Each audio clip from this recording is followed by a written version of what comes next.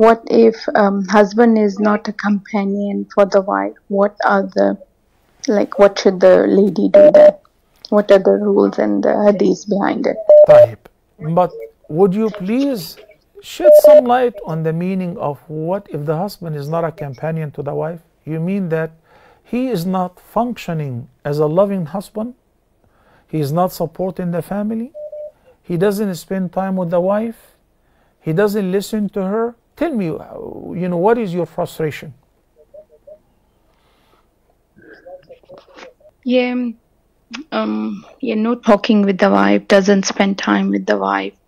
Okay, so this is would the ignore. typical common complaint. Yeah. Thank you, Salwa. Yes. Before I answer the question, obviously I was involved in counseling countless cases like that. Then the typical scenario is as follows. When the husband gets the right to speak, he says, Sheikh, I'm supposed to look after a big family. I'm supposed to provide for a huge family. I barely have time to eat and sleep.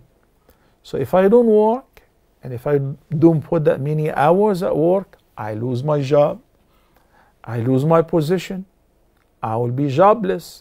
And the wife will be upset because I cannot buy her the stuff that she wanted. So it is like a vicious cycle.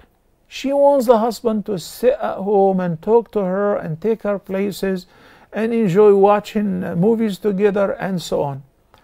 Would you please consider, what if he is fired? What if he loses his job? On the other hand, we'll have to find out, maybe the husband is really having some shortcoming in this area, because every average person works during the weekdays, then they have what is known as a weekend vacation. So if you have spare time, priority is to spend with the family, wife and children. Consider it a part of your job. Create time so that you can pray together, eat together, especially dining together when you return from work. Check on the kids, their education, their grades, applaud some, ask others to improve, compliment the wife. I love your hairstyle, it looks beautiful this time. What are you wearing? MashaAllah, where did you buy it from? I like it. Even if you don't, every woman on earth likes to be admired, especially from the husband. So training, marriage maintenance is required. You know what the Almighty Allah says in this regard? فَبَعْثُوا حَكَمًا مِنْ أَهْلِهِ وَحَكَمًا مِنْ أَهْلِهَا. Instead of, thinking about, I don't think it is doable. It's not going to work. I'm bored of him. I'm bored of her. She's very demanding. He's always out. He's not working. He's not at home at all. Everyone needs to know their conditions before I judge them. So when we sit in a counseling session and we know, then the husband can make time. Even once a week, you should do that. This is an act of worship. This is a ibadah. And you should enjoy it. Not only do it as it's compulsory. Look what the Messenger of Allah, peace be upon him, said. And I want to find out, am I busier than Prophet Muhammad sallallahu alaihi wasallam? Absolutely not. Would any of us dare to say that he's too busy more than how Prophet Muhammad sallallahu alaihi wasallam was busy? Not a chance, right? Yet he will create time to play with Aisha, to race with her, to have fun with Hafsa, and to take Safiya out. And at home, he disconnects.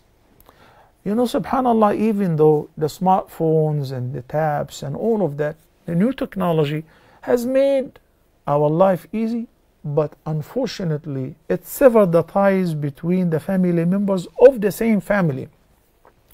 If you can make sure that when you sit on the dining table, everyone leave your phones in your rooms.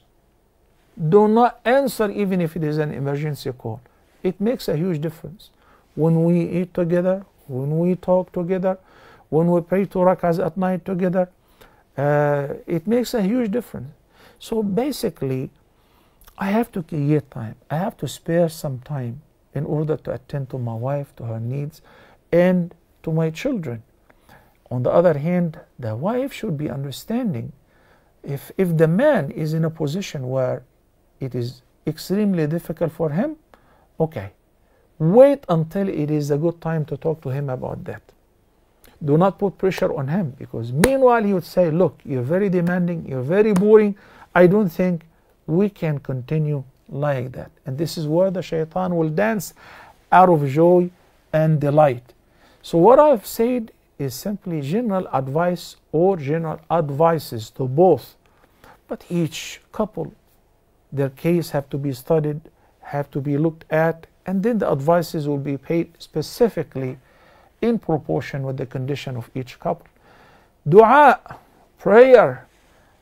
You need a lot of dua.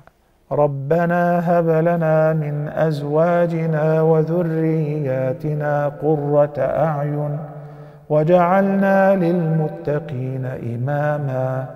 Make this dua a lot.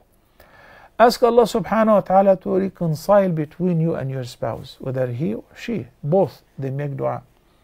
Ask Allah to make your spouse and your children comfort for your eyes and coolness for your heart and your eyes. And then perceive this as an act of worship, because it is actually an act of worship.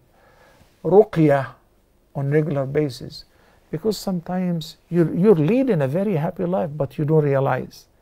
Your own sister or sister-in-law or your neighbor envies you. Lucky you. You have the best man on earth. Handsome, famous doctor, very generous, very loving, very caring. He speaks quietly, he's always smiling. So the evil eye may affect you. And you don't see all of that. You only see one thing. He ain't talking to me anymore. He doesn't spend much time with me, and we sit on the swing and we eat seeds and we drink this and we enjoy. Maybe the condition is different. So recite Surah Al-Baqarah at home every morning, several days. It will eliminate the evil eye, the envy and the hasad. Because life is tough nowadays. It's easy to break, but it is not easy to reconcile and fix.